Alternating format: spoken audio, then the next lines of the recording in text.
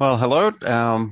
Welcome to this symposium, the Accelerating Medicines Partnership in Schizophrenia, New Opportunities for Early Intervention. So AMP Schizophrenia, as we call it for short, is a new consortium examining outcomes and predictors in the ultra-high risk or the clinical high risk for psychosis clinical population. And we'll hear all about the purpose, structure, and progress of the consortium to date in this symposium today. So we have 4 speakers, all with pre-recorded presentations and time for some live Q&A at the end. And I've just got a few sort of housekeeping points to make before we start the first talk. Just a reminder, as with the other presentations, to use the chat function next to the live stream to make any comments and interact with other audience members, other attendees. And if you're using social media platforms, don't forget to use the conference hashtag IEPA 2021 virtual. And if you want to ask a question to a speaker, please use the Ask the Question button under the live stream, the sort of green colored button there. And if you send your questions through at any time, questions or comments, I'll keep note of them, and then we can raise them at the end of the symposium in the live Q&A period. Okay, so we'll launch into it. So I'd just like to introduce our first presenter, Dr. Sarah Morris. Sarah Morris, PhD, is the chief of the Adult Psychopathology and Psychosocial Interventions Research Branch of the NIMH Division of Translational Research and associate head of the Research Domain Criteria Unit. Dr. Morris earned a BA from Scripps College and a PhD in clinical psychology from the University of California, Los Angeles. So, Sarah, over to you.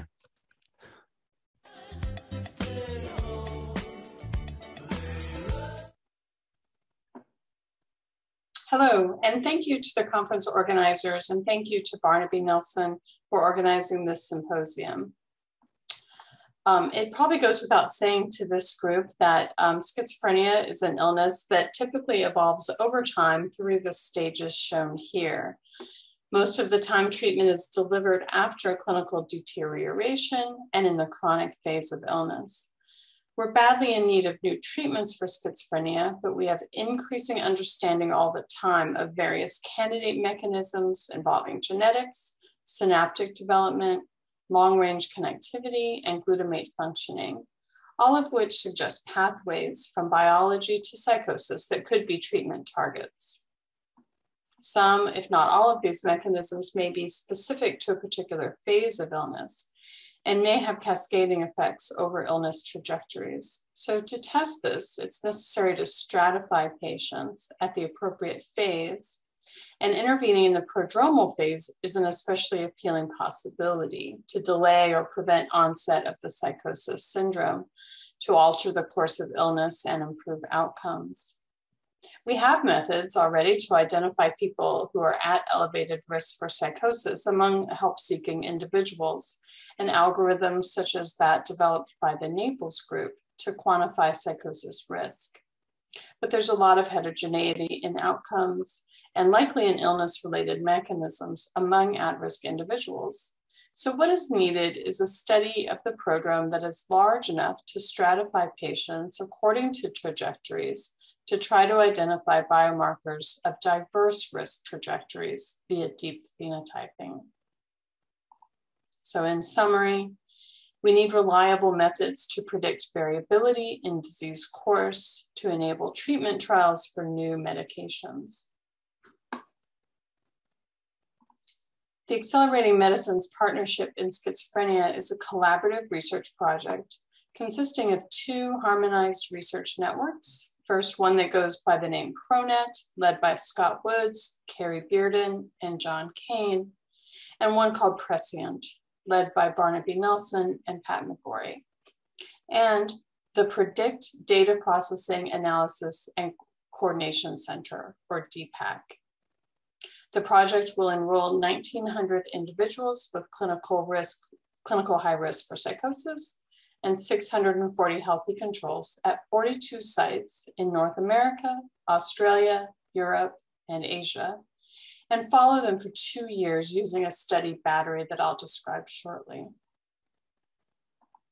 Here are the full titles and details of the AMP Schizophrenia grants.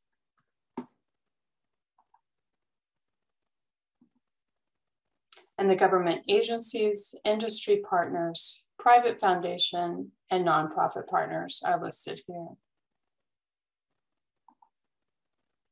The total budget for the project is $99 million US, with over $16 million contributed by partner organizations via the Foundation for NIH, and over $82 million from the NIMH. By way of background about the Accelerating Medicines Partnership, it's a flagship public-private partnership organized by the Foundation for NIH to improve the productivity of therapeutics development in major diseases. There are currently projects focused on 6 disease areas listed here, with involvement from 18 industry partners, 17 nonprofit organizations, and 3 different government entities. The pathway to the AMP Schizophrenia project spans many years, with its origins under former NIMH Director Tom Insel, and a renewed effort in 2019 under our current director, Josh Gordon, with NIMH funding opportunities issued in late 2019, and then the project launching in September of last year. In summary, AMP Schizophrenia is a public-private partnership managed by the Foundation for NIH to address the need for therapeutic intervention for people at risk for schizophrenia, with a shared mission of discovering biomarkers to identify risk, track progression, and identify targets for treatment. The US Food and Drug Administration will provide regulatory guidance, and all data and analyses will be made publicly available through the NIMH Data Archive. AMP Schizophrenia can be thought of as 3 related projects. First, the Data Processing, Analysis, and Coordination Center, which will work closely with the networks and the NIMH Data Archive. Then the harmonized research networks themselves.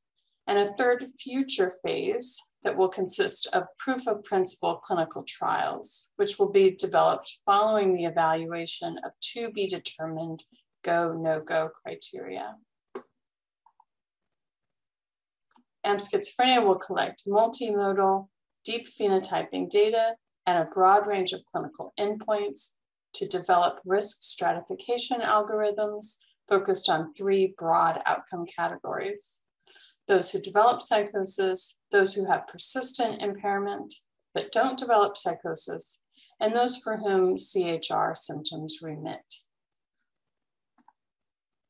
This is an overview of the study protocol that includes self-report measures, cognitive tasks, MRI, EEG, fluid-based markers, device-based monitoring, and speech sampling, all of which will be described in detail in the following presentations. Thank you very much for your attention.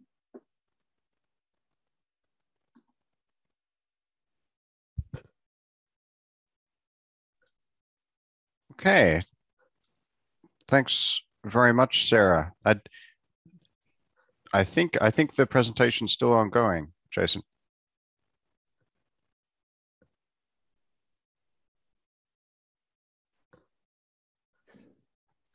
I still have Sarah presenting on my screen here. Oh, okay, I'm with you. Okay, thanks very much. Okay, well, thanks very much for your presentation, Dr. Sarah Morris. Now, I don't think any questions have appeared yet, so I'll keep an eye on that. And if you do have any questions for Sarah, please just pop them there, and we can come back to them later on in the Q&A. Okay, so our next presenter is Professor Scott Woods. So Scott Woods, MD, is Professor of Psychiatry at Yale School of Medicine and Director of the Psychiatry Department's Prime Research Clinic for the Psychosis Clinical High-Risk Syndrome at the Connecticut Mental Health Center. So please welcome Scott, and over to Scott's presentation.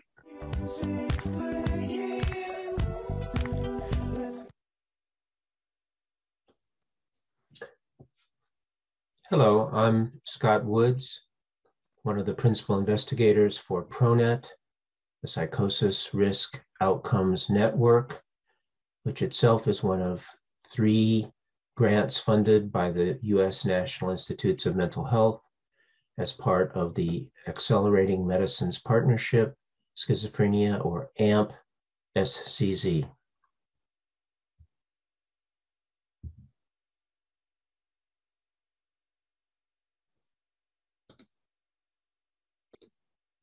I apologize for not being a very good recording engineer.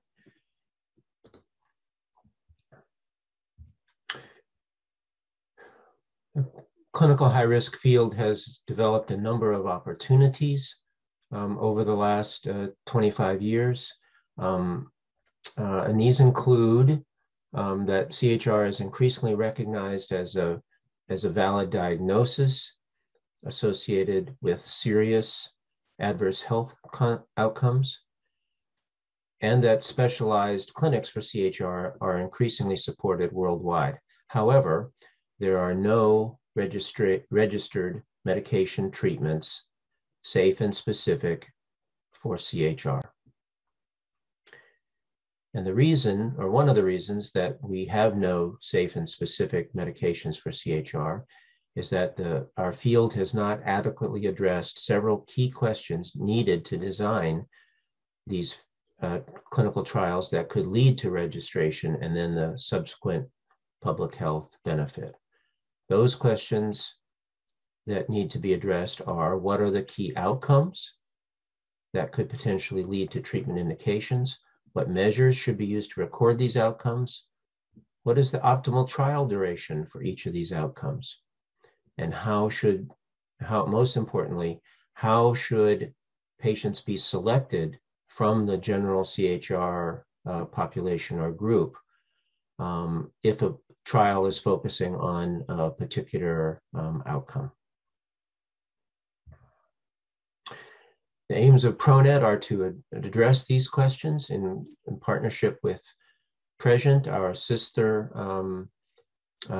data collection network, also funded by NIH and AMP, the Data Processing and Coordinating Center, and NIMH and FNIH. The various potential outcomes that are actionable for CHR include positive and negative symptoms, affective symptoms, anxiety symptoms, functioning, cognition, remission, as well as conversion.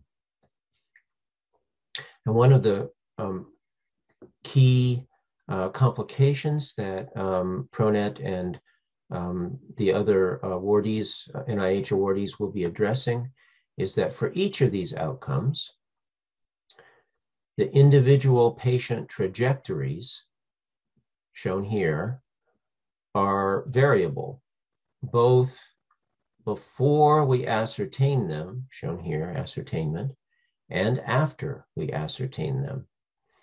So one of the key goals of the AMP Schizophrenia Consortium is to map some of this these early trajectory variability in order to predict future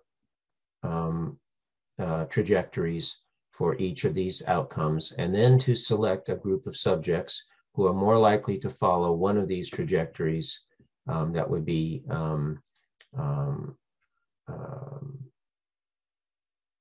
advantageous for the future clinical trials. To To address these goals, we needed a large number of subjects. And so I'm very proud to show that ProNet consists of 26 sites in 8 different countries on 3 different continents, including 2 sites in Canada, 2 in the UK, 3 in the EU, and 2 in Asia. These are the site PIs for each site, without whom nothing could be accomplished in ProNet. So they deserve a shout out. Carrie Bearden at UCLA, Fred Saab and Carla Gerber in Oregon, Bill Stone at Beth Israel at Harvard, John Kane and Barbara Kornblatt at Northwell, Deanna Perkins at UNC, Kristen Cadenhead in San Diego, Gene Addington in Calgary, Al Powers and myself at Yale, Daniel Mathalon in San Francisco, Monica Calkins and Daniel Wolf at Penn, Cheryl Corcoran at Mount Sinai, Leslie Horton at Pittsburgh, BJ Middle at Northwestern, Jason Schiffman at UC Irvine, Lauren Ellman at Temple, Greg Strauss at University of Georgia, Dan Yomama at Washington University, Jimmy Choi and Godfrey Perlson at Hartford Hospital, Jay Shaw in Montreal, Paolo Fusar-Pali will have 2 sites, King's College London and the University of Pavia in Italy, Celso Arango and Kova Martinez in Madrid, Jesus Perez in Cambridge, Nikos Koutsouleras in Munich, Jijun Wang in Shanghai, and Junsu Kwan in Seoul, at Seoul National University. The ProNet leadership structure, I'm very proud that John Kane from Northwell and Carrie Bearden from UCLA have joined me as multiple PIs for ProNet. And we have 11 core directors as well. Gene Addington for ascertainment and outcomes, Bill Stone for cognition, Paolo Fusar-Pali for environmental risk factors, Philip Wolf from Emory for natural language processing, John Torres from Beth Israel for digital assessments, Matri Keshavan also from Beth Israel for pilot projects, Alan Antichevich for data transfer from Yale, Daniel Mathalon from UCSF for EEG, Deanna Perkins from University of North Carolina for fluids and genetics, John Cahill also from Yale for website development, and Tyrone Cannon also from Yale for data analysis. The 2 networks are fully harmonized and together will recruit almost 2,000 CHR subjects, including a little over 1,000 from ProNet. The subjects will be followed for 2 years using identical measurement protocols with outcomes and biomarkers carefully justified. And in addition, we have an important matched healthy subject group. This slide shows a summary of what is a very detailed schedule of assessment. The subjects will be ascertained at screen. Outcome measures will be determined at baseline and at these time points over 24 months. There would be a separate conversion time point for those who convert to psychosis. And if subjects do convert to psychosis, they will, after conversion, continue to follow the same measurement protocol so that we will have full data on each, regardless of whether they convert or not. Outcome covariates like medication and substance abuse will be determined at each time point along with the outcome measures themselves. And we have biomarkers at baseline and at 2 months. And I'll be spending most of the rest of the talk talking about the biomarkers. We selected them based on their availability in clinical trial centers, their utility for dissecting the heterogeneity of CHR, reliability and validity, as well as participant burden, training required, and appropriateness for diverse populations. These selection factors resulted in a panel of harmonized biomarkers, MRI for T1 and T2 structural acquisitions, DTI, and resting state fMRI, EEG, including P300, mismatch negativity, and resting state, polygenic risk score for genetics, salivary cortisol, as well as a panel of additional analytes in blood and saliva, which we have yet to determine. Cognition, natural language processing, ecological momentary assessment with both active and passive measures. And each of these, as I said, will be assessed twice over 2 months for both static and dynamic prediction. Then the AMP Schizophrenia protocol permits a number of innovations for our field. First and foremost, we expect to have sufficient power with the nearly 2,000 subjects that we can conduct independent replication and cross-validation so that the results hopefully should be immediately useful for the field once they are available. In addition, we have innovations in these 3 areas, which I will be highlighting one at a time.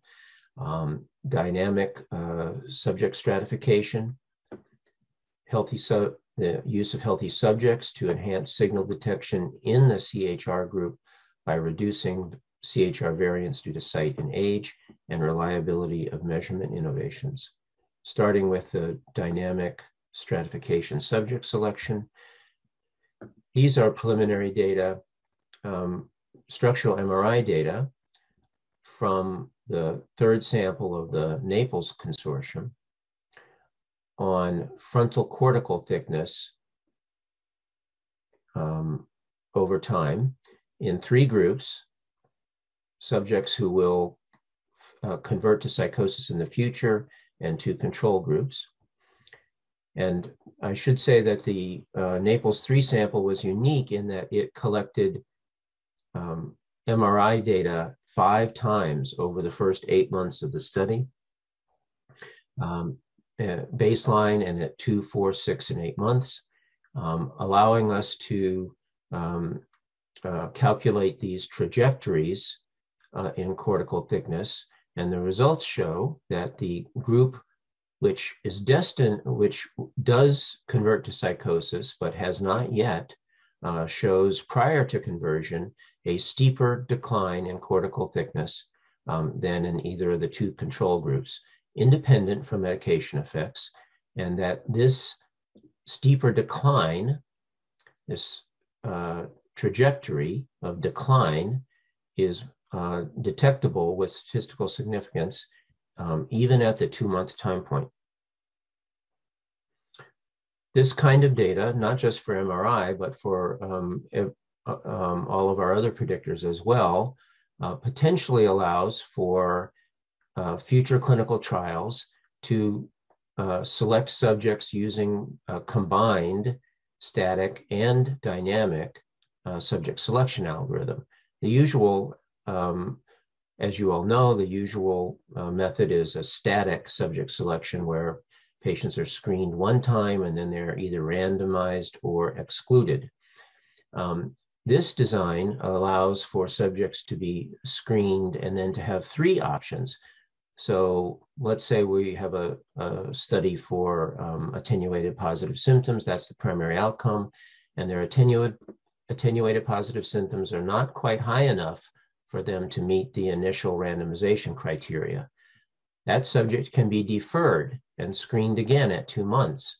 Let's look at their trajectory. They're not quite severe enough at baseline, but what do we predict about their trajectory? Oh, those symptoms are going away. Their MRI is not showing a decline. We'll exclude them. Oh, their subjects are not going, their symptoms are continuing, and their MRI is showing a decline in cortical thickness. Let's go ahead and randomize them rather than excluding them as they would have had to been in the beginning. In terms of the innovations due to healthy subjects, including healthy subjects in clinical trials, usually we don't include healthy subjects in clinical trials. Several of our investigators are interested in potential uses of subjects, healthy subjects in clinical trials, for example, to accommodate the expected differences in mean age across samples. 17 is common in US samples, where the European samples often have a mean CHR age in the mid-20s, and also to look at the possibility of different developmental trajectories as a function of the age that we happen to ascertain them at. We have innovations due to improvements in the measurement protocol. This high impedance electrodes in CAP reduces the subject preparation time for EEG, should reduce subject fatigue, which is one of the sources of subject variance in clinical studies. And we have, importantly, uniform acquisition across all 40 plus sites in both networks using exactly the same EEG equipment. Another source of variance in biomarker studies includes the biospecimens. Several of the analytes that we're interested in, unfortunately, undergo continued metabolism in the tube after the subject, after the after the blood is drawn from the subject. And we have a very careful measurement protocol to minimize these effects and have them be identical across site. And we are very proud that we have harmonized cognition collection across samples. The two networks were originally created protocols independently, and it turned out that of all these tests that were proposed in ProNet and in Prescient here, only one of them was actually shared in common. And through a lot of hard work for the cognition investigators, we were able to come up with a uniform cognition procedure across sites and networks. These innovations and these lead to the following deliverables for ProNet and AMP Schizophrenia: a panel of outcomes that could potentially lead to treatment indications for patients for these novel, safe, and specific medications that we need for CHR. For example, a potential drug could be labeled this way: new drug X is indicated for the treatment of cognitive impairment in patients at clinical high risk for psychosis. Other deliverables of the AMP partnership and ProNet as well include recommended measures to record these outcomes, strong estimates of their expected values and variability over time in the future clinical trial placebo groups, which will allow future clinical trial designers to be able to determine a sample size for each of these different outcomes. Recommendations for trial duration and measurement schedule, and these combined static and static dynamic subject selection tools that I've already spoken about. Lastly, we also will be making publicly available a landmark data set with nearly 2,000 CHR and healthy volunteers that will provide a solid guide to the next generation of research and public health advances in CHR. Thank you very much.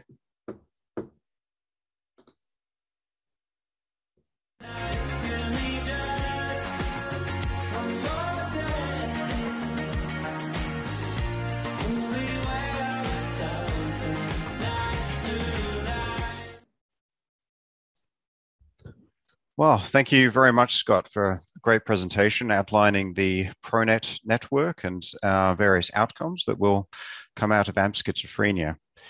So I haven't seen any questions yet, but pop them into via the website if you do have any comments or questions, and we'll get back to them towards the end of the symposium. If you'd like to ask something of Scott or of the other presenters, that's fine.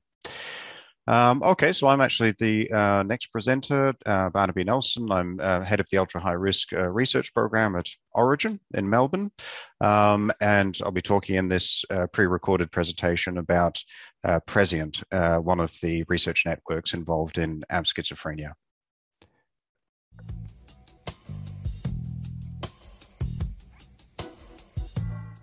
Okay, hello everybody. So I'll be talking about one of the research networks, Prescient, the Prediction Scientific Global Consortium, part of AMP Schizophrenia. Okay. So I'll do this talk in two sections. Firstly, we'll speak about the research network structure and the progress to date, and then move on to speaking about some more scientific aspects of AMP Schizophrenia more broadly. So Australia is in this quite fortunate position of having a federally funded national network of youth mental health services called the Headspace network. And these red boxes on the slide here indicate the Headspace clinics who are involved in the Prescient research network, so recruiting UHR young people into this study. The yellow highlighted Headspace clinics on the slide indicate the specialist early psychosis clinics, and some of those overlap with the red boxes here, and those are the clinics will be involved with recruitment into the Prescient network as well. So it'll be a combination of recruitment from primary youth mental health services and more specialist early psychosis services, with Orygen in Melbourne, which you can see in the background behind me, being the hub, the central hub of this whole network, with other recruitment clinics across Adelaide and Perth. Of course, there's an international dimension to the whole research network, Prescient as well. There are 3 Asian sites, Singapore, Hong Kong, South Korea, and 5 European-based sites. And also a number of scientific partners, Royal College of Surgeons in Ireland, University of Groningen, and University of Queensland involved in the sort of scientific aspects of the project, but won't be recruiting participants themselves. Okay, in terms of sample size projections, we're looking to recruit 937 CHR young people across this network of clinics over a 2-year period. You can see the breakdown of our recruitment targets on the table up here. So most of the recruitment is going to occur in Melbourne and across the Australian recruitment sites, but also well represented in the other international sites as well. Also recruiting a healthy control group, a matched healthy control group, to look at normative data on the various measures and also to control for possible side effects.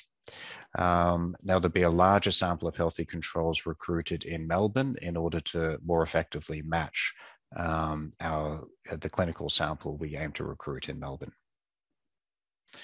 Okay, in terms of work to date, there's obviously been a lot of setup and background work underway to get the project to the point it's at the moment. You can see some of the activities we've been up to on the table up here: instrument translation, testing, MRI sequences, staff training, obviously IRB submissions, working on protocol harmonization with ProNet, the other research networks, to make sure we're collecting exactly the same type of data at the same time points, using the same measures and equipment, etc., so that data will be able to be pooled further down the track for the purposes of analysis.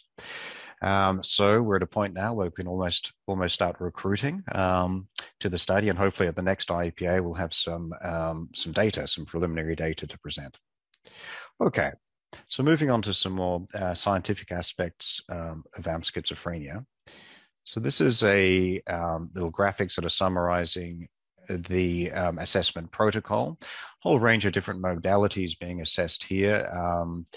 Say clinical measures, neurocognitive tasks, MRI, EEG, speech and video recordings, blood and saliva collection, and digital assessments.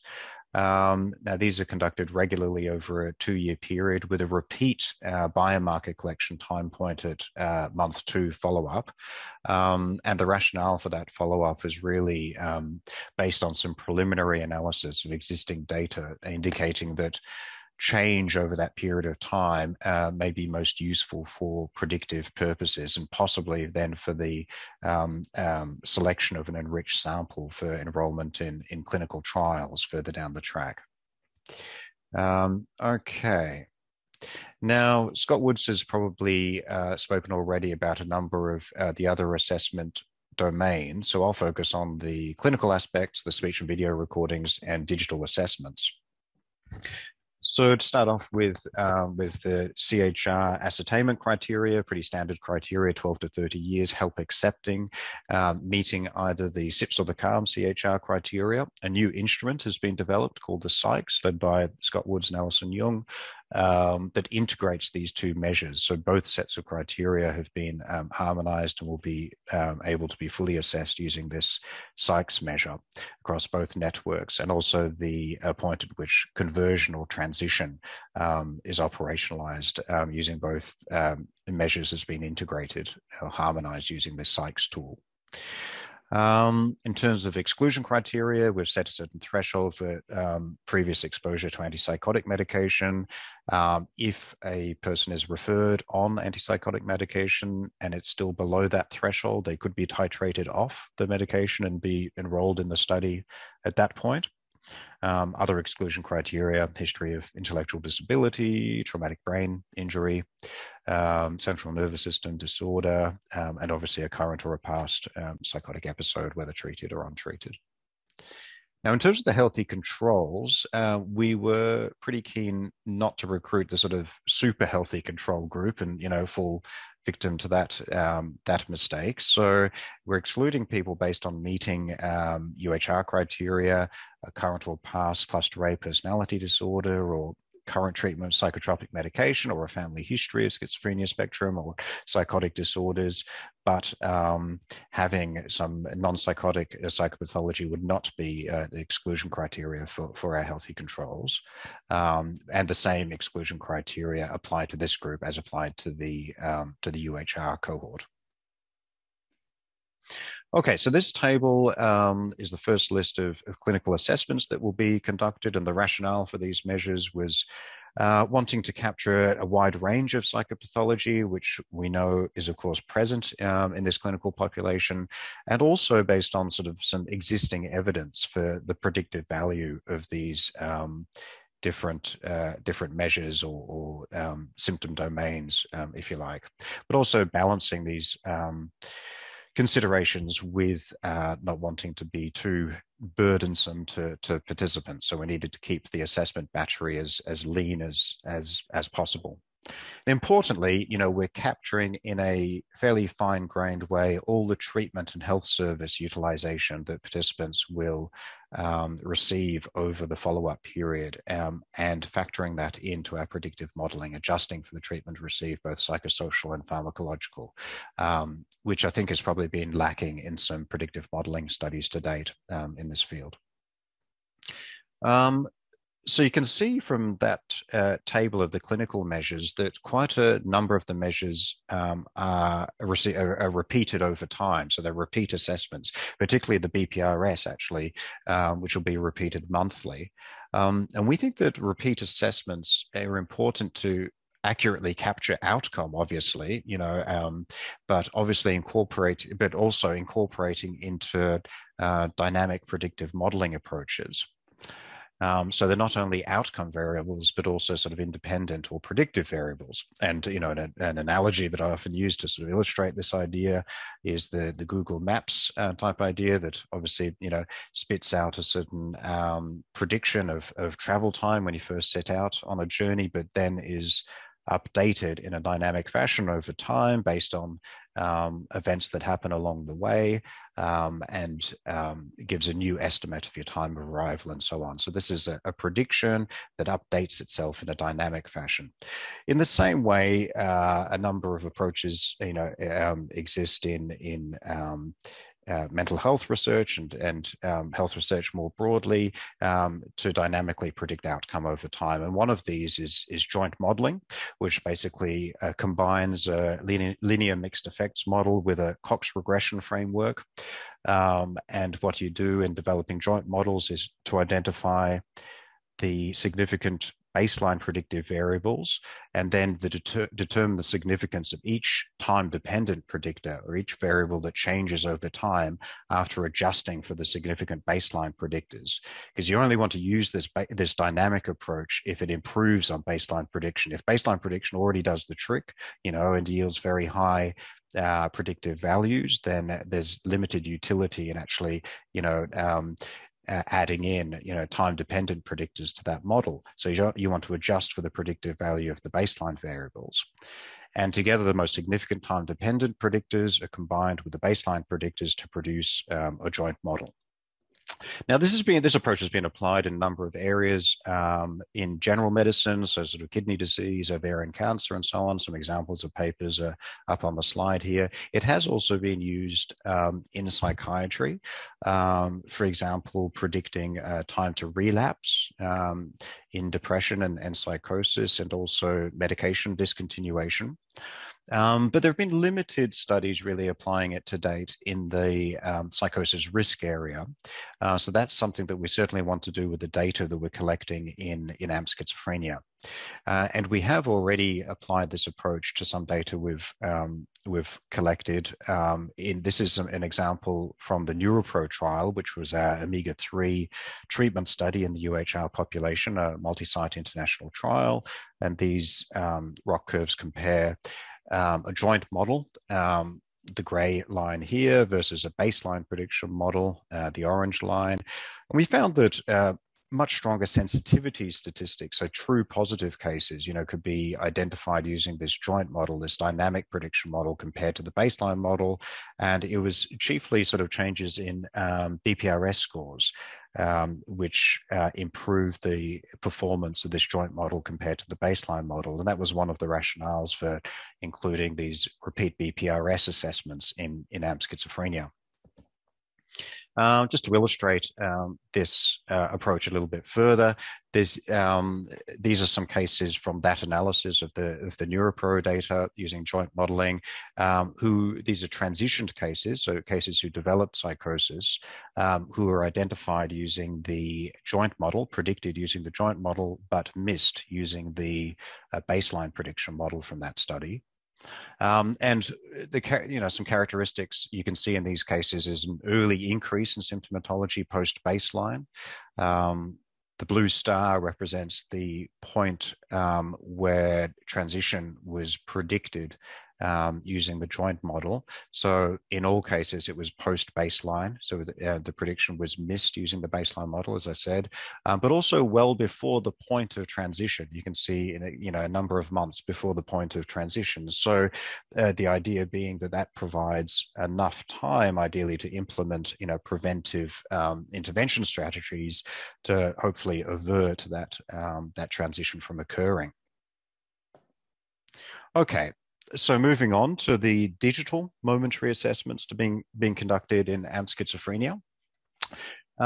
So this, a number of different digital phenotyping measures will be captured in the project. There'll be ecological momentary assessments, or EMA, captured using the MindLamp app, looking at daily changes in mental state and context. Some examples of items listed in the table here. It looks a lot better on the app. This is just a sort of an early version of the items. Passive sensing will be conducted using smartphone sensors, GPS, and accelerometer. Actigraphy will be collected using activity watches, so capturing data such as sleep-wake cycles, levels of activity, sedentary behavior, and so on. So this will be daily data captured over a 12-month period. Okay, now there's a whole range of points that have been made to support this type of data collection. The rationale, is listed up here on the table, but just to focus on one aspect of the rationale, the temporally granular aspect of the data that we can collect through this digital phenotyping. So this is an example of some EMA data collected in Melbourne by Annie Ching, one of our students. And let me just play this. So on the left, you can see the relationship to various symptoms over time. Red edges indicate negative relationships and green positive relationships. And the thicker the connection line, the stronger the relationships. And these loops that you can see up here, autocorrelations, are how strongly a symptom correlates with itself over time. On the right panel, the black line represents the sort of absolute correlation, or what's called the network density, how strongly the various symptoms are related to each other in a network across time. And what you can see is a sharp increase in symptomatology, in this sort of network density, the relationship between the symptoms shortly before the point of conversion. In this case I'm showing here, this was actually a conversion to severe depression rather than to psychosis. But it was around 10 to 12 days prior to this point of conversion to severe depression. So the thinking is perhaps a similar approach can be used in AMP schizophrenia to identify these early warning signs, to catch imminent tipping points into a more severe stage of mental disorder, in this case, transition to full threshold psychosis, using this collection of digital data. And this whole approach of tipping points and so on really emerges from complex systems theory that Martin Scheffer and colleagues have written about extensively. It's been applied to various areas, that can be described as complex systems, such as financial markets, climate change, and so on. And it tries to approximate how stable a certain complex system might be and how close it might be to a tipping point into an alternative state. And of course, in the area of psychiatry, we're talking about, I guess, a state of mental health into a state of more severe mental disorder. And this whole approach is based on network theory, and different complex systems might have a different form of tipping point or transition to an alternative state based on their underlying network architecture. And I encourage you to have a look at Scheffer's work to get into that idea in more detail. But various statistical indices have been identified to look at how close a complex system might be to a tipping point into an alternative state. So in this case, transition to psychotic disorder, the fluctuations in the system, a slowing down and a return to an equilibrium state, greater variance in memory and autocorrelation over time. All of these sort of statistical indices have been used as early warning signs of mental state change, and it's been validated in areas such as depression and bipolar disorder. And really, the idea in AMP schizophrenia is to see whether this approach has utility in psychosis prediction as well, the outcomes of interest in AMP schizophrenia. Okay, so this whole dynamic, prediction approach, obviously there are implications for treatment here. We can come up with dynamic or updating risk calculators over time, possible alert systems when a person might be showing some of these early warning signs. It can assist with adaptive trial design, so treatment studies that might modify or intensify treatment over time in response to increasing risk, and also enrich samples post-baseline for enrollment in clinical trials. So final section, so I'll speak about the speech and video collection we'll be doing in AMP schizophrenia. So it'll be, this type of data will be collected through open-ended interviews, the psychs interview, and also audio diaries collected daily via people's phones. And we'll be able to look at language, content, and structure, speech acoustics, and facial expressions using different software. And obviously, there's been findings to date indicating that language disturbance, thought disorder can predict clinical outcomes of interest, particularly transition. All of these have been mainly based on interview-based ratings. And what's been developed in recent years are automated or machine learning approaches, computational type approaches to look at variables such as semantic coherence and syntactic complexity. Cheryl Corcoran and Guillermo Cecchi have done a lot of work in this area. And classification models have been developed for being able to predict outcome, which have held up pretty well so far, but in reasonably small samples. But they have held up, across different languages and across different samples. So external validation has been done. But we'll be able to look at this in a much larger sample in AMP Schizophrenia. There have been some recent studies integrating language disturbance with other levels of analysis, so neurophysiological measures, and also some neuroimaging findings have appeared as well.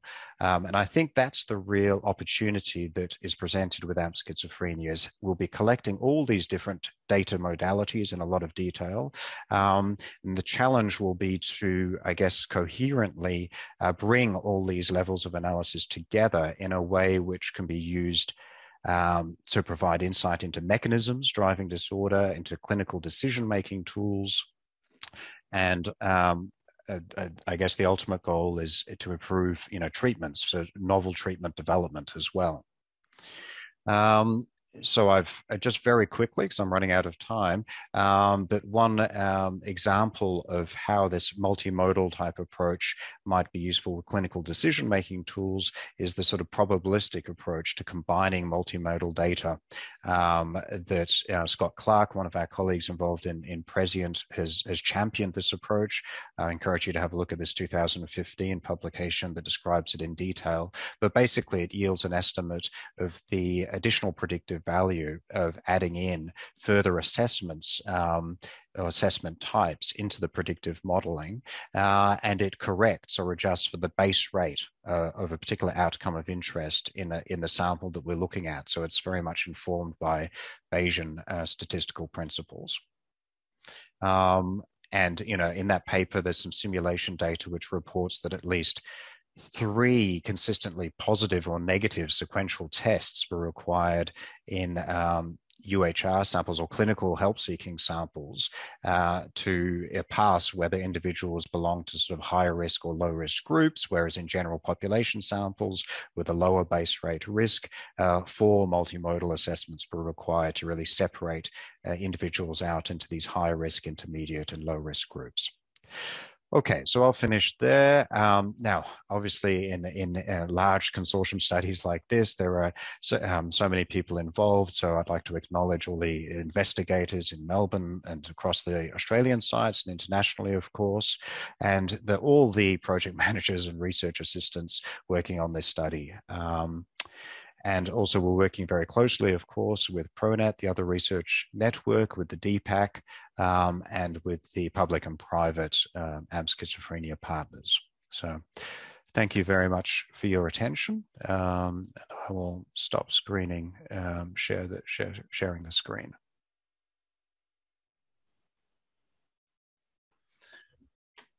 Okay, so our next presenter and our final presenter is Professor Martha Shenton.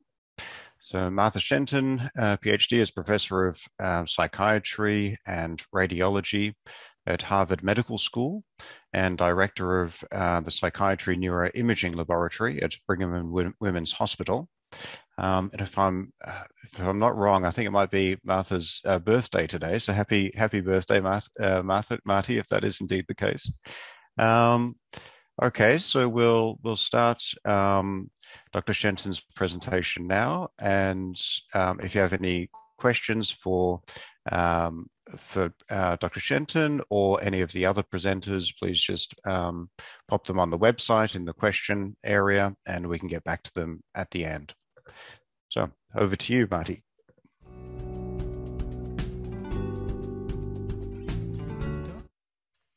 I want to thank Barnaby for that introduction. This is the last presentation of the Schizophrenia Consortium And I'm pleased to present the Data Processing Analysis and Coordination Center, DPAC, that will work hand in hand with the two research networks, the NIMH, FNIH, and private public partners, to provide, as the name suggests, the Data Processing Analysis and Coordination Center efforts for the AMP SCZ Consortium. And I'm PI of the DPAC along with Renee Kahn. Just by way of overview, I'll give a little bit of the aims right here, and then I'll talk a little about the organizational structure, the sites and key personnel, and then I'll give a brief review of the cores. We have 4 cores and their functions, because that's really the heart of the work that we're doing to coordinate the data capture efforts, to build flexible infrastructure to accommodate multiple data types. And we're going to be developing and refining pipelines that provide rapid processing. And this will be in close to real time as possible, and also including quality assurance and control. And we'll also be providing the data coordination management and monitoring of the data. Another task that we're going to be involved in is to develop powerful and robust stratification tools to identify and validate biomarkers and predict individual outcome trajectories. And another function is to archive data and make it publicly available in the National Institute of Mental Health Data Archive. We also will be doing a dissemination of information, including the tools that are developed to the general public, and we're going to be providing an outreach to the community via a website as the study is going. In fact, that's going to be launched very soon. In terms of the organizational structure, as I said, Renee Kahn and I are the co-directors, and we have 5 associate directors, 4 of whom are computer scientists. And I mention that to emphasize the technical expertise that the DPAC has and brings to bear for this large consortium project. And Cheryl Corcoran, who is at Mount Sinai and is a psychiatrist, who also is involved in some of the technical aspects that involve language acquisition, language analysis, and the acquisition of the data. We have a clinical trialist. Core 1 is about the coordination and monitoring.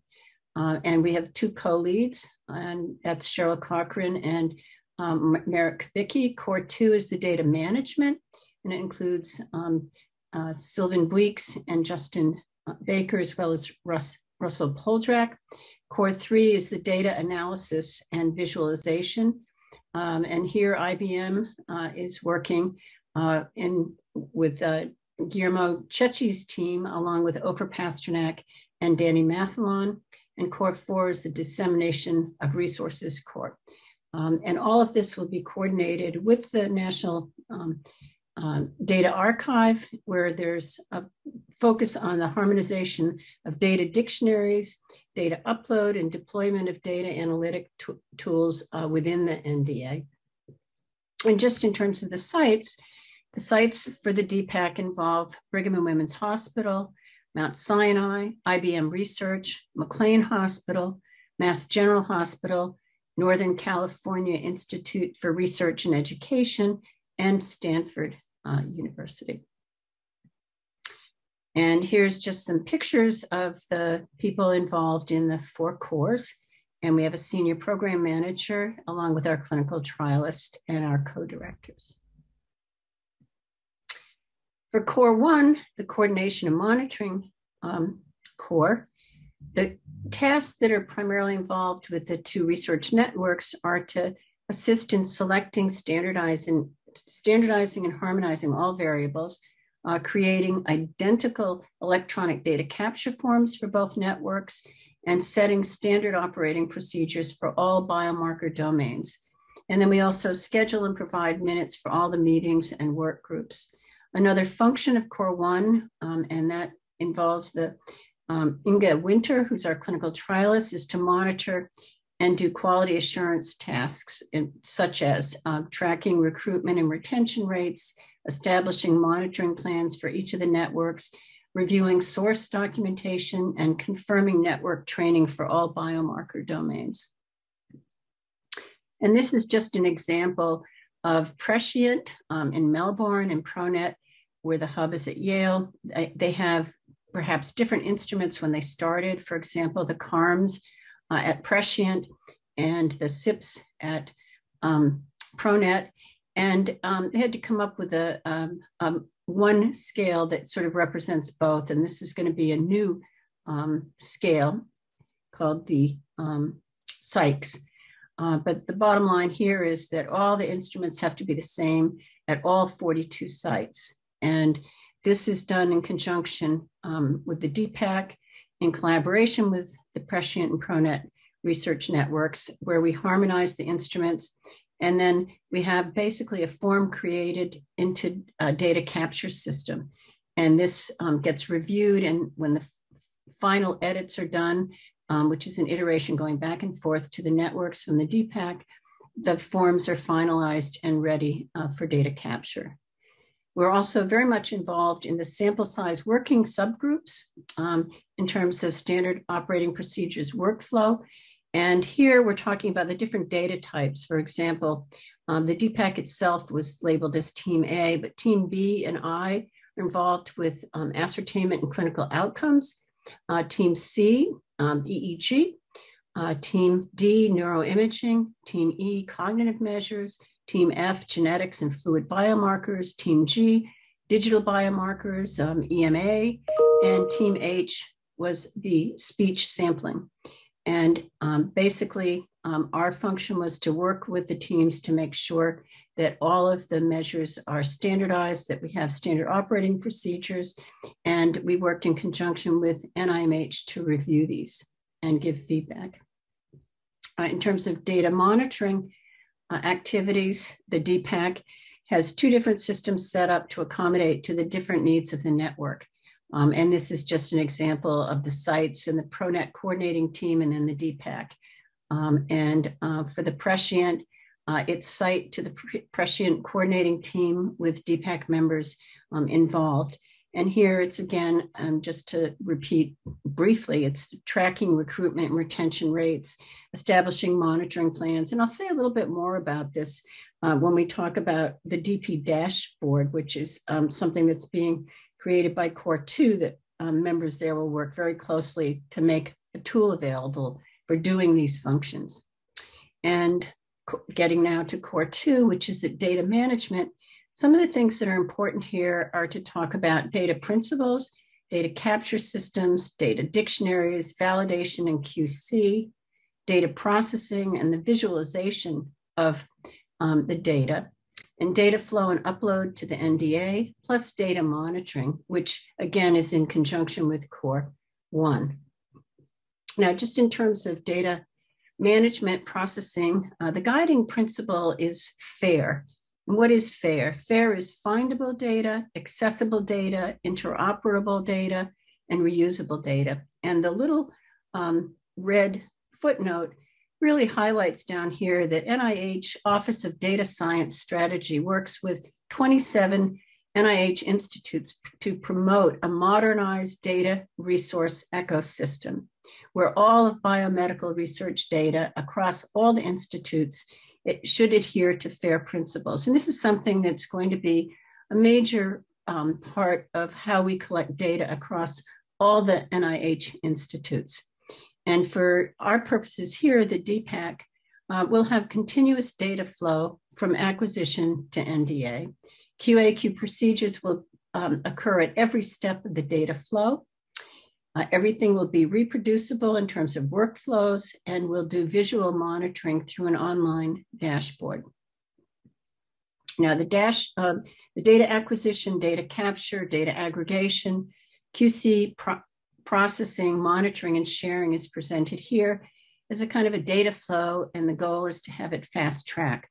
And if you look here, the acquisition, these are the data types. They're very different. And we need to be able to accommodate all the different types, from survey, interview, to video, to speech samples, to EEG, to MRI, to actigraphy on smartwatches, and DNA and fluid biomarkers. The data needs to be captured in a uniform fashion. And so for example, REDCap will be used to capture this kind of interview data, XNet for imaging data, and so forth. And when there isn't an easy way to collect and capture the data, we will use Dropbox folders. It'll also be aggregated, and this we're using something called Lockness that's been slowly evolving and changing. It's work that Justin Baker's been doing with Randy Buckner. And then we'll be doing QC and processing, and we'll be using high performance computers, but also the Amazon cloud, where we'll be able to use a cloud to actually work on data and have access for other people to join us within the consortium. And then there'll be data sharing and analysis, and eventually the data goes out to the general public. And then we have this monitoring DP dashboard to look at the data. And in terms of data flow, and I'm just going to go over this very quickly, the data comes from the networks. Here's ProNet and Prescient, and there's a hub, the ProNet hub, where data capture and aggregation takes place. And the same thing for Prescient. It comes into the NDA, where the Predict DPAC, where we'll have a cloud, a role there. And basically, some of the data will get done more quickly to go to the AMP SCZ collaborative space, where AMP partners will be involved. The data dashboard is over here. And we'll also be downloading some of the data to our pipelines that exist at the Brigham in order to analyze further. And then the final QC is done at the NDA, as it's done for all projects that come into the NDA, and then out to the research community. In terms of visual monitoring, the dashboard is designed to manage and visualize multiple data streams coming in continuously over an extended period of time in individuals. And so we can set things up to visualize at the study level, which is up here, at the site level. So we can monitor at any one site if people are for some reason missing getting the MRI data versus another site is having more trouble meeting milestones for EEG. We can also look at the instrument level and the individual level. And this is going to be available to the PIs of the network, and they will decide who within the consortium can also have data. And NIMH will also be able to have this tool, as will the partners and co-leads and associate directors of the DPAC. And this is an example of a report that we're building in reports in order to visualize the different data. So if we picked 85% for a milestone for meeting what's basically expected for, say, enrollment versus actual, be able to see how far we've met our goals. We can also look at different sites, and these are just put down as examples. And we can also visualize it. For example, the actual enrollment is here, 15.6% Black, but the expected enrollment is 25%. So you can look at that and say, okay, we're not meeting our milestones here. We need to make sure that we start recruiting more Blacks or more males or more females. But it gives the flexibility, and we're setting things up so that we can adapt it to what people at the individual sites or research networks want to be able to visualize. And core 3, the data analysis and visualization. Here, what the main goal is to is the identification of predictive clinical high-risk biomarkers. And here we want to be able to identify subtypes based on outcome trajectories. We're also going to be generating individualized risk calculators. And there will also be data exploration and visualization with core 2, which I've already presented. Core 3, in terms of the identification of predictive clinical high-risk biomarkers, here we want to leverage the multiple modalities and time points to generate multivariate prediction models that are robust in that they avoid overfitting and have advanced dimensionality reduction approaches. They're also flexible, and where we can build models for various outcomes. They'll also support multiple domains and time points and account for data paucity and asynchronicity. And we want them to be clinically informed. So we're going to integrate AI with human expertise. We want to incorporate prior beliefs and hypotheses and findings in the field of specific measures and derived variables of interest implied in previous studies and data distributions. We want to look at that in conjunction with some of the AI tools that we're going to be using that have been developed at IBM. And we want interpretable results, excuse me. Another function is to identify subtypes. As we all know, those of us who do clinical high-risk research, these are really very heterogeneous groupings. And, you know, it's not any big surprise that we don't find a lot of information from from clinical trials, and that can be very disappointing. But if you have a heterogeneous group of individuals, you're much less likely to find signal. There may be a small group of people, as shown here, that have a different probability than people here, and then the rest right now, you know, let's say, are not subtyped appropriately. But if you can look at people that are more homogeneous, the hope is that you're going to be able to subtype, which will lead to different clinical outcomes, and that biomarkers and outcomes can be looked at more carefully, and that the subtypes with larger prediction confidence will be able to have, plus there'll be a better understanding of the pathophysiology to facilitate the enrichment strategies in clinical trials. We also want to make sure we exploit the multimodality of this large number of measures and a large number of subjects. And we're going to use tools such as latent class growth, multivariate recursive and autoregressive modeling, dynamic time warping, and explainable AI, which is something that the IBM research team has been working on, which they really want to push the field in terms of computational methods that are being applied here. The bottom line here is that we want to have effective prediction models and subtyping that would facilitate and be useful selection tools for clinical trials.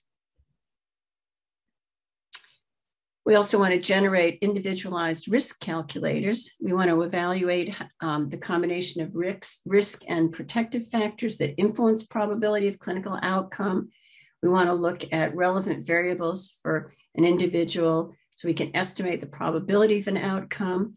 And for the risk calculators, based on clinically accessible measures, we want them to become useful clinical tools in community-based settings. So for example, we might have a proxy for something like an MRI machine, which is not right in the community for everyone to use. But the proxy is something else that is very highly correlated and very easy to measure and assess in a community-based setting. So our plan is to use multiple risk calculators for different outcomes and for different input types. And they're going to be dynamically evolving with the data collection.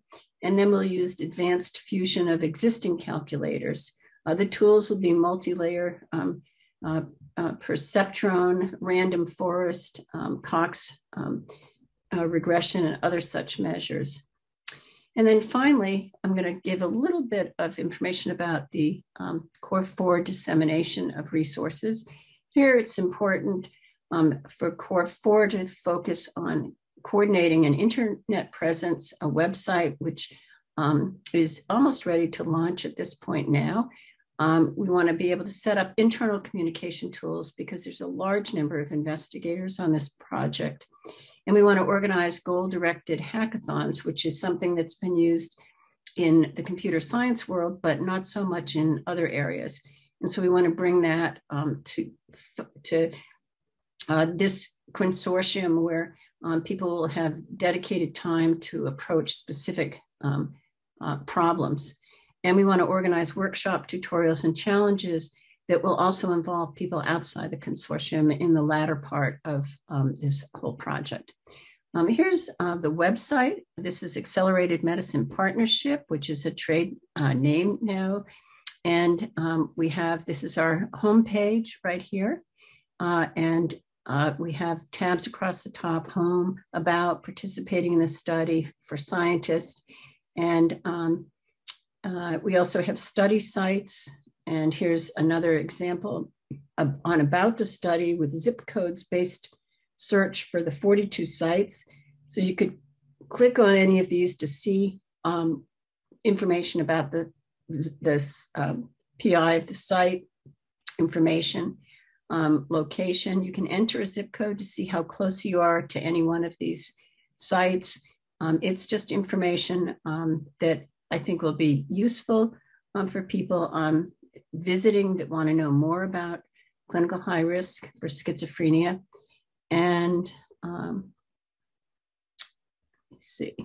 And then for internal communication, right now there have been about 240 investigators on AMP Schiz participants that use something called Basecamp. And this is a centralized document repository where meeting minutes and recordings and standard operating procedures and IRB protocols and links to Google Drive and links to Dropbox can be located. And one of the functions of DPAC is to make sure this is organized and that people have access to projects that they're a part of. And the goal-directed hackathons were inspired by NIMH open source hackathons and have been active since 2005. And NIMH is the National Alliance for Medical Imaging Computing. And this, the PI was Ron Kikinis, actually at the Brigham.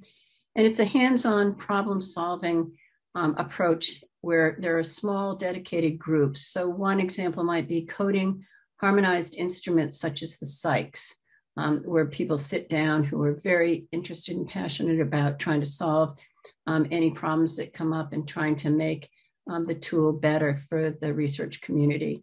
Initially in years 2 and 3, we'll be talking about sort of things that are within AMP Schiz community. And there'll be hackathons that'll be 12 hours in duration spread out over a week. And there'll be a limited number of projects, say 1 to 3. In years 4 to 5, we'll broaden the scope to include more projects and duration to a week and invite external collaborators. And also there'll be workshops and tutorials in year 4 and 5. For example, tutorials and workshops on the tools for research in psychiatry and psychopathology could be presented at meetings such as this one, meetings such as the Schizophrenia International Research Society, the Society of Biological Psychiatry, and also algorithm challenges for AMP Schiz data for researchers that are more computationally oriented at other annual meetings such as MICI, Medical Image Computation and Computer-Aided Interventions, and Human Brain Mapping. And I just want to end with, I think that this is going to be one of the largest, actually the largest repository of data on clinical high-risk subjects. And our goal is really to have the best data possible acquired using harmonization of all measures, standard operating procedures that are the same across 42 sites, and to be able to assist in stratifying individuals into subgroups that are going to be meaningful for both clinical trials and ultimately for understanding the pathophysiology of this disorder in terms of who is more likely to become ill versus perhaps protective factors.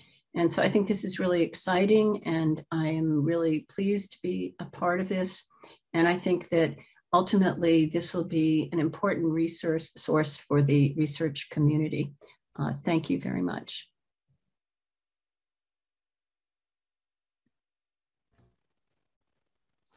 Well, thank you very much, Marty, for outlining the DPAC and the function it'll serve in AMP schizophrenia more broadly. And thank you to all presenters for spending the time on their pre-recorded presentations and have been able to join us now for a live discussion. I'm just checking the website to see whether there are any questions that have come through on the platform. I can't see any at this stage, but let me just do a double check. Okay, I can't see any at this point, but please somebody let me know if I'm missing any, but I'm just doing a scan. Okay, we'll just send in the audience, just send through any questions if you have any live. We have all presenters here, so we have some time to address any comments or questions that people might have about these presentations or AMP schizophrenia more broadly. Okay, well, maybe I could just pose something in the meantime. So I'm just thinking about, I mean, IEPA, I mean, tends to have quite an emphasis really on clinical practice, you know, clinical implications and applications of all these different research projects. So given that, I guess, you know, Scott or Sarah, could you perhaps say a bit more about the possible clinical applications of some of the outcomes of AMP schizophrenia? I know we touched on those in the presentations, but perhaps we could say a little bit more about that. I mean, how this body of work might ultimately be useful for clinicians on the ground, you know, doing day-to-day clinical work with this clinical population of CHR young people. Scott, feel free to go ahead. Yeah, I'll start, Sarah, and then turn it over to you. So, you know, I've been, it's embarrassing, but I've been working in this field for 25 years now.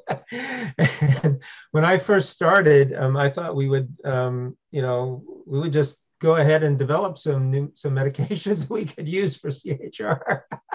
And we've been getting ready to do that more or less ever since. We have had a number of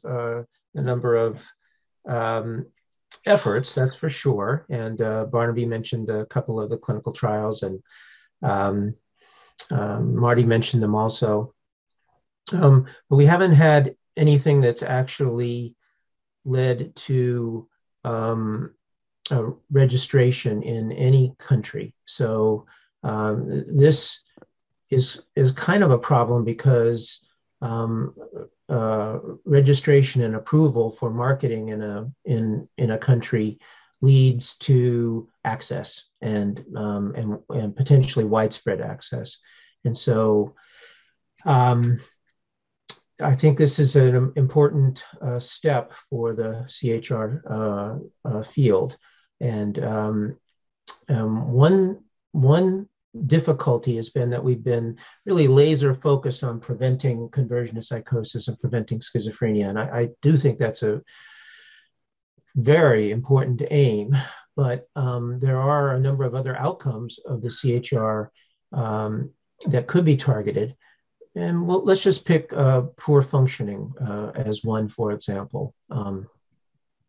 If we could predict using our biomarker and clinical battery a group of patients that would likely show stable, poor functioning in the absence of an intervention over time, then that would be the ideal group to enroll in a clinical trial of a medication that could improve function, that is, the hopes to improve functioning, because that would provide the best chance of showing a drug versus placebo difference, which would lead to registration approval.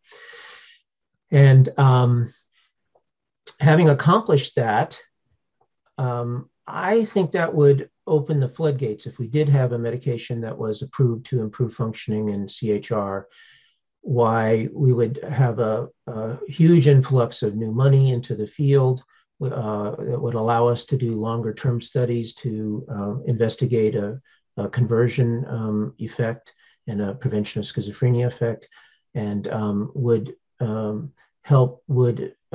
inspire other efforts to develop medications for other outcomes as well. So that's, I don't think we've quite got to that tipping point, to use the phrase that Barnaby used in his excellent presentation, but I'm hoping that AMP Schizophrenia can get us to and over that tipping point. Great, thank you. Thank you, Scott. Is there anything anybody wanted to add to that, Sarah or Marty? I would add just one thing, I think, with my NIMH RDoc hat on, right? So the Research Domain Criteria Initiative that was launched about 10 years ago by NIMH has an emphasis on exploring novel ways for classifying mental disorders and sort of avoiding assumptions about diagnostic heterogeneity and avoiding assumptions about diagnostic validity. Knowing that diagnostic criteria or diagnostic categories as they're currently defined are very heterogeneous. So I think that AMP Schizophrenia is consistent with RDoc because it's trying to integrate different assessment modalities to dissect diverse trajectories among individuals who are at elevated risk. So hopefully that will get us further down the road in terms of our doc's progress toward having more clinical applicability. That's it for me. Great. Thank you, Sarah. Yeah. I'd like to add to what both Scott and Sarah are saying. And that is, I mean, I think what the AMP Schiz offers us is a real opportunity. It's the largest study of its kind. And it's going to allow us to actually be able to subtype in a way where we don't have to worry so much about the sample so small, and it's really multimodal. So there's going to be very many variables. And of course, the more variables you have, the more of a problem it is if the data set is small.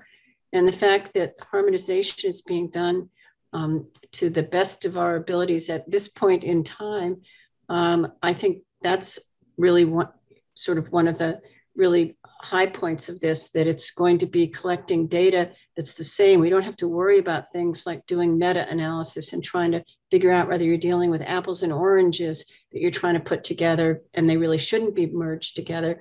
We're trying very hard to make sure that the protocols are really the same across sites. And I think that makes this really unique and really promising. And the data is also going to be available to the research community. And it's going to be raw as much as possible so that, the raw data will be there to look at for years to come. And the future, we don't know what's going to be needed. So I think this is one of the other advantages. A lot of things aren't going to be changed in the data. It's going to be as close to raw as possible for the community. And I think that's a real plus. Absolutely. No, thanks, Marty. And this data set will be available to researchers, as Marty said earlier, through the NDA system. The NIMH NDA, researchers will be able to make applications to access this data set for their own research purposes to address a range of research questions. So this is very much an open science approach. And it's set up that way to advance the field as quickly as possible. So I can see a few questions have been posed on the website here, so let me just read them out, and perhaps somebody might want to address these. So the first one is it's from Richard Wales, not to anybody in particular, but just generally. Why not just focus on APS, so attenuated psychotic symptoms or attenuated psychosis syndrome, at the outset, rather than a wider, vague, heterogeneous risk group with grossly different transition rates? So Richard's asking, why do we just narrow down on the APS, subgroup within the CHR criteria rather than have these broader, groups that focus on, genetic risk and deterioration, the sort of family history-based risk, attenuated psychotic symptoms, and also the BLIPS or the BIPS-based risk. These are the, young people with very short-lived psychotic symptoms without treatment. So would anybody like to comment on that issue that Richard raises? Well, I guess this is getting us into the collegial discussion area of the presentation, and we did have quite a few discussions on that exact topic, and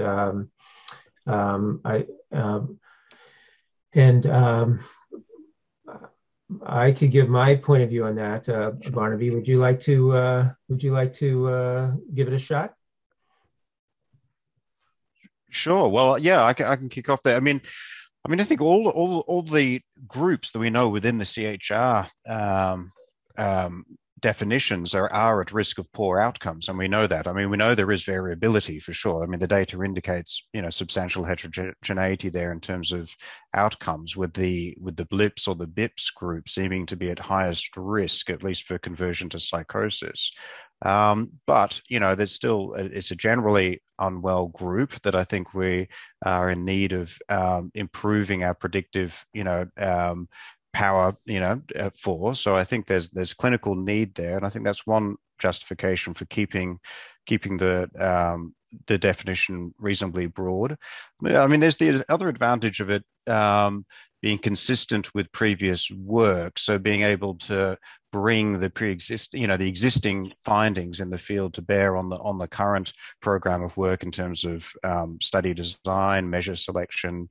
I mean, for example, the choice of the 2-month repeat biomarker point is based on analysis of data with the broad CHR group, not an APS group in particular. So, you know, using the pre-existing data, and we need to make full use of all that data, you know, given the sort of limited sample sizes and so on. So we needed to sort of maximize, you know, inclusion of all of that data based on the full, you know, the full CHR definition to inform, you know, current work. So I think there's that consistency argument as well. I guess there's also, I mean, getting back to the first discussion point about clinical utility, I mean, at the moment, at least, most of the clinical services around the world, you know, early psychosis clinics seeing CHR patients, you know, are structured around that broader definition of CHR rather than being limited to that APS group. Now that might change in the future, but, you know, at the moment, that's the definition. So I guess we want our research findings to have as much implications for the clinical group, you know, this group of young people coming into our clinics, which is broadly defined at this point. So I think from that clinical application point of view, there's an argument for keeping the, you know, the broader CHR definition as well. Yeah, those are some points. But Scott, perhaps you want to extend. I would just add that you know, our goal isn't really to decrease heterogeneity. Our goal is to identify homogeneous subgroups, and so we more homogeneous subgroups, and so we wanted to start with the kind of sample that Barnaby suggested that would be relevant to past research, current clinical practice, rather than limit it ahead of time. And for example, the functioning outcome that I just mentioned, there are patients who are meeting the current CHR UHR criteria who don't have prominent positive symptoms, but do have functional impairment, and they might well be ideal candidates for inclusion in a future study focused on improving function. So if we threw them out, now we wouldn't learn that. So. Yeah, so in a sense, it's a deliberate strategy, isn't it, to keep things broad, you know, to begin with, to, you know, increase chances of identifying these homogeneous subgroups within that very broad clinical group at the outset. Okay, thank you. There's a couple more up here. I can see Noam Karen, who's been involved all the way with AMP Schizophrenia, as posed to a question here, so that's nice. Thank you, Noam. So Noam makes the point, thank you for the great presentations. I'd like to ask 2 questions. What, in your opinions, increases the probability of this consortium accelerating our goal of fulfilling unmet needs of those at CHR for psychosis? How is it different from previous attempts? And then the second question is, can you speak about the role of private partners and non-profits, including individuals with lived experience in this study? So Sarah, perhaps do you have some thoughts on what Noam raises there? And I'll just switch this telephone off. Sure. Yeah, I think if I remember correctly, Scott highlighted some areas of innovation in AMP Schizophrenia. I think the number one would be the size and scope, of course. It will be the largest study of its kind. So that in and of itself is a large innovation, and will allow us to do some of the types of analyses that we've discussed already. getting at identifying meaningful subgroups of participants. And to weigh in on the role of the AMP Schizophrenia partners, especially groups representing individuals with lived experience, this has been a very fruitful collaboration and very informative over the large time span of the development of the AMP Schizophrenia program. And it's been tremendously helpful to have that input from the different perspectives as we make decisions that will inform future work on clinical trials and get perspective from people with lived experience about the acceptability and tolerability of different research procedures and how best to outreach to the community to maximize enrollment and success of the project.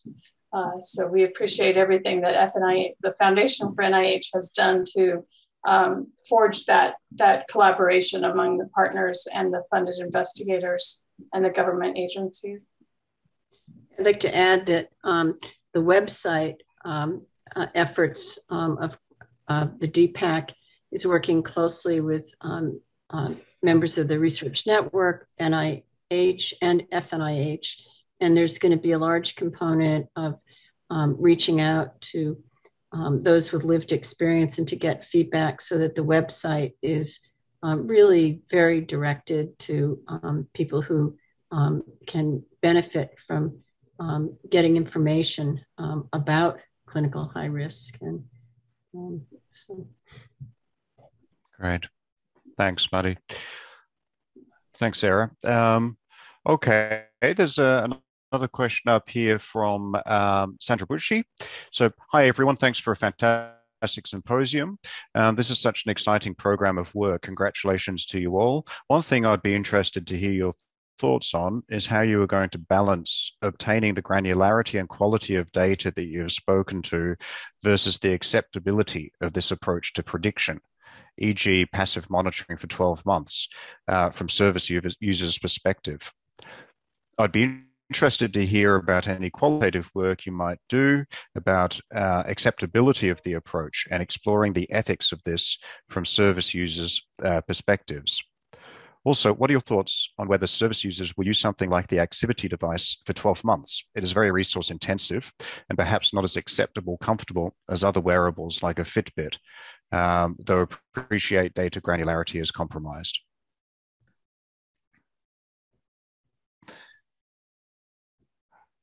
Well, perhaps I can just start by addressing the second point about the Activity devices. I mean, I think that's a good point, Sandra. I mean, we do have some existing data on that. At least at Origin, we use these Activity devices for a 12-month period with some success. That was actually some of the data I presented in the presentation that was based on that Activity device data capture. We weren't concerned about whether our participants would tolerate or accept, using these devices for a 12-month period. But the acceptance rate was actually reasonably high, higher than we expected. It was about 50% in the particular study, which was a broader at-risk group, not just CHR for psychosis.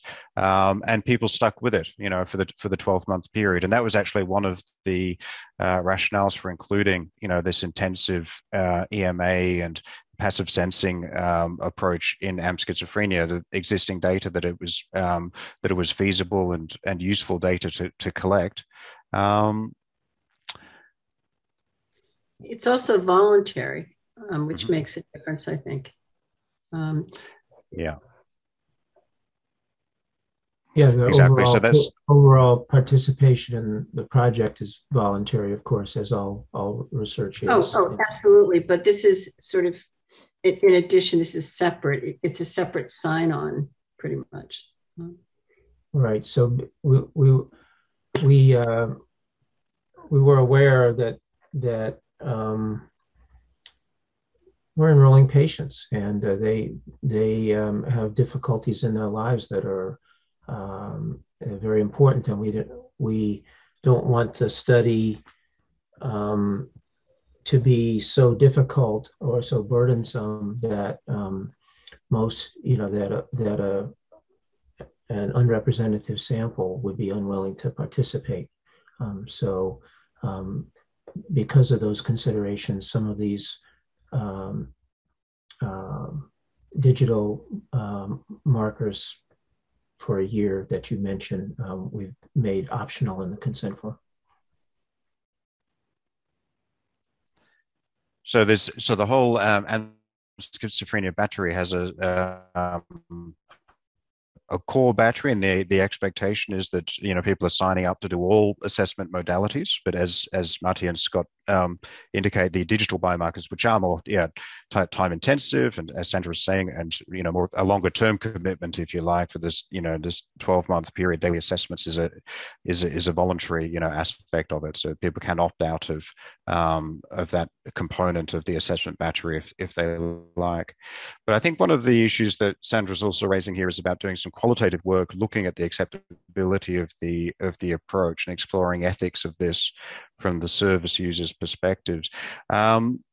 We don't have that built in, to the AMP Schizophrenia study at the moment, but it's certainly something that could be done as a sort of a sub-study of AMP Schizophrenia, doing, recruiting a subgroup who take part in the study, generally, and doing some more detailed qualitative work with them about how they experienced the assessments, how acceptable they were, to the participants, and any suggestions they might have, for changing the approach going forward. As I said, I mean, the rationale for it was based on existing data, but I think it's a good point, Sandra, that perhaps some further work could be done with this new cohort examining, these questions in a bit more detail. So we could certainly take that on board. Okay, I'll just refresh the screen again to see if any other questions have come up. I'll just add to that, Barnaby, that yep. I'd just like to echo Sarah's earlier point that throughout the AMP Schizophrenia protocol development, we've been, actively seeking input from partners with lived experience. So it is something that we've been very aware of. Absolutely. Okay, I don't think there are any other questions up on the website at this stage on the platform. I guess a final point, perhaps, unless some further questions turn up, is around the challenges of integrating all these different data types, different data modalities. And I don't know, Marty, whether you want to speak to this or anybody else. And I mean, it's not something that has been achieved in the field before, at least to this extent. I mean, certainly there have been multimodal prediction models, but here we're collecting a whole range of data across, a number of different modalities, and in a large data set. And the challenge, of course, will be to, how do we effectively integrate, all of this data, imaging with digital data, with neurocog and so on. And I'm just wondering, are we aware of any examples of how this has been done before? Is there any, precedent for integrating, modalities across all these different types in a useful way, perhaps from other disorders? I don't think there's anything in our field that's this large. And we also have IBM is very much involved with a totally very different approach using machine learning techniques, which is going to be added to what the expertise we already have using different prediction models. But I think the advantage is it's sort of like standing on a new frontier where we're going to have more of everything in order to approach what we know, what the problems are. We know what our aims are. Now it's using the tools, and many might be discarded early. So I think this is the sort of the fun part as a scientist, to discover what works and what doesn't. And I think we're going to have a lot of surprises as well as things that we expect. So I look forward to that myself. Absolutely. No, me too. I think a lot of people are now looking forward to getting stuck into this data set once it starts building up. So, yeah. Okay. Well, I think that's it on the questions and the comments front. So I'm not sure if Sarah or Scott or Marty, if you wanted to add anything to what's been said already. Mm-hmm. No, nothing to add. Thank you, Barnaby. Yeah. Thank you, Barnaby. Oh, thank and you. thank the audience who we can't see. Yes, that's right. We assume there are people out there. We can't see you all, but there have been some questions, so we know that there is life out there. So, no, but well, clearly, I mean, this is going to be a tremendously, useful, groundbreaking, really, data set for the field. So we're going to start our recruitment very soon, and hopefully at the next IPA, we'll be able to update, on the consortium's progress and including some data analysis. So we'll get back to the IPA on progress as we go forward. So I think thank you all the presenters for your time and for doing the pre-recorded presentations. That was great. And I think this is the end of the conference proceedings for today. So thank you to the audience as well. And I've got a note here that says to watch the conference closing, please stay in this room. The closing will commence shortly for people who want to stay on for that. And for any sessions that you might have missed and you want to go back to, recordings will be available on demand within 24 to 48 hours at the conclusion of the live event. So you can go back to the platform and watch those if you want to. So thank you, everybody. I think with that, we'll conclude this symposium.